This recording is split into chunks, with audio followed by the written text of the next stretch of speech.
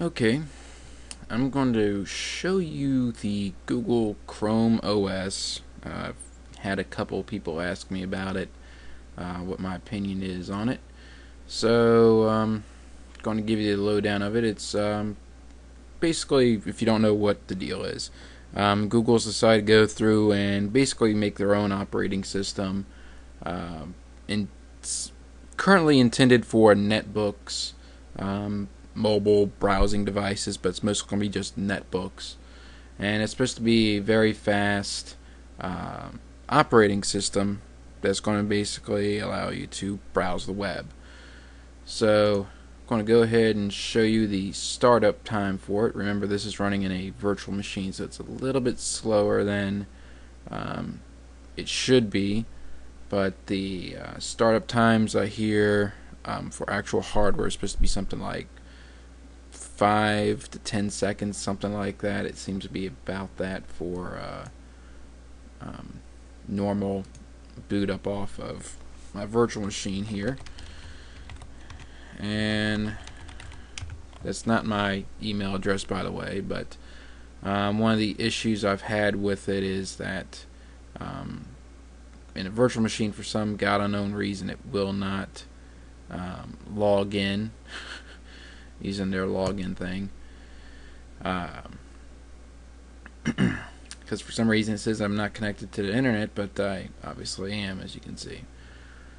So, yeah, that's pretty much it. If you've used the Google Chrome browser, then you know exactly what Chrome is. It's just the Chrome browser turned into an operating system. As you can see, it looks exactly like Chrome because it is Chrome. There's a couple extra things on here, and I'm going to basically show you those because there's nothing else I can show you. The little swirly Chrome logo there is basically just some little jump shortcuts to some popular services, YouTube, Casa, all that. Takes you right to the login page for Gmail. If you got it, you can log into there. It doesn't give you any different features there. Works exactly the same in Chrome OS as it does in Chrome, as in Firefox or anything else. Tabs work the same. The options under here, there was one that's a little bit different to create application shortcuts. If I go through and do that, it's supposed to go through and put it under some icons in here. I think I need to check the other option. I think it was applications menu, something like that. Anyway, that's supposed to go through and actually display it under this little kind of icon here. Some people have said it does that. As you can see, it doesn't. There is no desktop. As soon as you get into Chrome OS, this is what you get. Just the browser. You can't minimize it. You can't really close it out.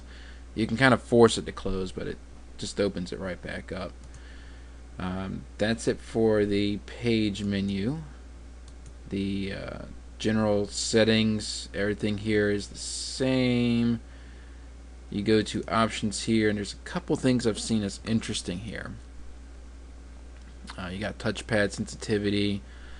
That's definitely not in normal Chrome browser, but it's interesting to see that it is there. Tap to click, vertical edge scrolling stuff, which I'm surprised they didn't take from Apple. You know, you can do the two-finger scrolling thing, so I'm surprised they haven't even bothered to innovate with that. Basic stuff, that's the same there. Homepage, same there. Default search there. Now, something I do find interesting is default browser. Why this even exists here is kind of beyond me, considering Chrome OS is nothing but the Chrome browser. It almost makes it seem like they might add the ability to do a different browser, but then it's not going to be Chrome OS. It's going to be Firefox OS or whatever. Just seems weird to me. It's probably a feature they just haven't turned off yet. You know, standard form fill stuff, browsing data. They do have themes here, but I haven't noticed a difference there. Under the hood, again, pretty much the same stuff. Interesting thing I've seen here, download location, and if you hit this little down arrow, it can be a little glitchy. Did it just... okay. Given this is still a beta, geez, that's laggy there. You basically can choose other locations, and the process of hitting that, you can see other parts of the file system in here. And if you're used to Linux, you will obviously see several of these things look very, very familiar. That's because they are. It is Linux. It's basically just Chrome OS running on a modified version of Linux. And that's really it as far as settings. Everything else is the same. Other options here, you got your battery meter, which would be that little thing there. It's supposed to be a plug. I click on it, tells me battery is 0% considering this is a virtual machine. Wi-Fi, you can turn it on, off. Ethernet, same thing. This little thing here, this little drop down arrow. This is basically some of the same things you'd see under like the little wrench normally in Chrome. You know, another incognito window. You got that, but then you close them all out and you switch to it. I'm not really too impressed with that. Clear browsing data, yada yada yada. And then options just takes you to the same place we already were. Some key things you're going to notice if I double click on my date and time.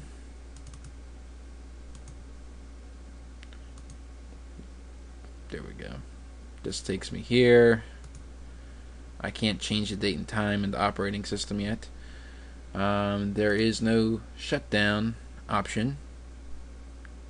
Again, this is a beta piece of software, so they'll eventually add it, but I'm kind of find it interesting that they've kind of announced this thing and haven't added a shutdown feature. So the only way I can power it off is just to hit the shutdown button on my virtual machine. But yeah, that's Chrome OS. Save yourself the trouble if you're looking at trying to evaluate it. At the meantime, just download the Chrome browser, play with that. It's the same thing at the moment. Works exactly the same. The only thing is they've added a couple little features, which is everything I've shown you there, and I wouldn't really call them features. The whole Chrome OS, like I said, the whole point is to have a netbook that just browses the web. There will be no physical applications, so to say, on the system. They will be trying to make offline web apps, which in my opinion there isn't really much of a point to. Sure, you might be able to have like Google Docs offline. Let's say they do that. So assume the next time you connect to the internet it's going to synchronize your documents up.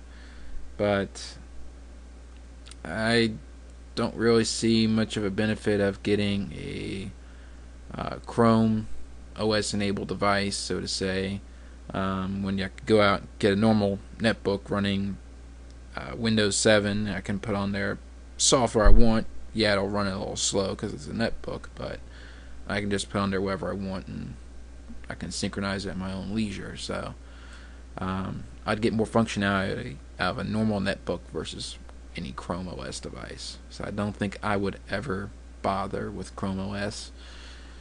It just seems like a gimmick to me. And as I was saying, it is a Linux kernel, so I actually had to go through and set the guest OS to be Linux, so VMware could actually present some of its devices to it in a correct way. So, well, that's it. If you do want to go through get Chrome OS, there's I think it's Engadget had a link to the virtual machine. I just downloaded it from them because I honestly don't have the time to go through and build my own virtual machine for it. Virtual machine disk, that is. But that's it. And if you got any questions, feel free to post them. And until next time, I'll see you later.